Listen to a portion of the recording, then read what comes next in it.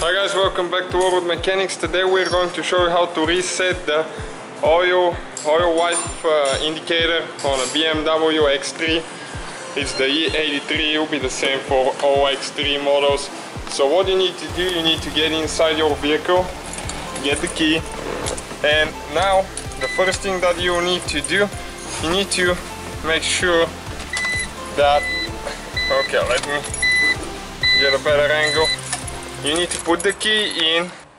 Now you need to click this button, turn the key to position 1, right there, and hold until reset appears. Now let go and press the key again, the button, until reset starts blinking. Now let go again and click it one more time, and now the oil wipe is reset to 15,550 miles.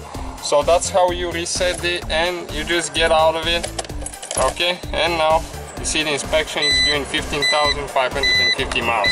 So that's how you reset the oil wipe indicator on a BMW E83, the X3. If you have any questions, let us know. Don't forget to subscribe to our channel for about 5 new videos every week. Thank you guys for watching us.